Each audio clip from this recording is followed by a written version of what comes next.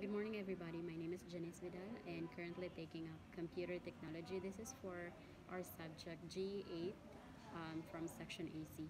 One of the political, social, or legal issue that I may think is implemented and practiced but is in fact unethical is being late and having absences.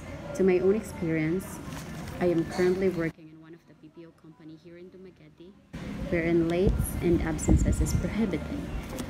But what I have not noticed is that there are some, or even myself, encountered or experienced being late.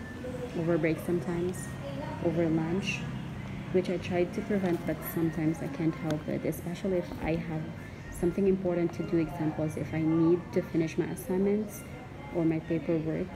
But being a student at the same time is hard. But since I chose this, I have to, find ways to balance everything. That's it, and thank you.